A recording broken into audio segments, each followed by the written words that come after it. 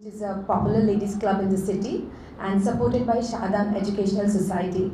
I welcome the media and I'm really happy to be associated with all such wonderful people. This rally is conceptualized by me. As most of the media people and most of the people who are present here, they are aware that I myself survived a major car accident in 2012. My entire face was damaged and I was wheelchair for 6 months.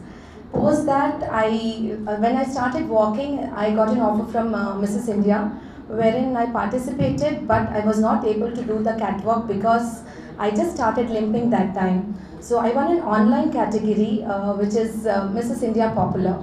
After that, when I fully recovered, I went to States. I won 2 pageants there, Mrs. India Hyderabad International, which was a city crown, followed by Mrs. South Asia International in 2014. I'm also finalist for Mrs. International 2014, which happened in Florida, Jacksonville.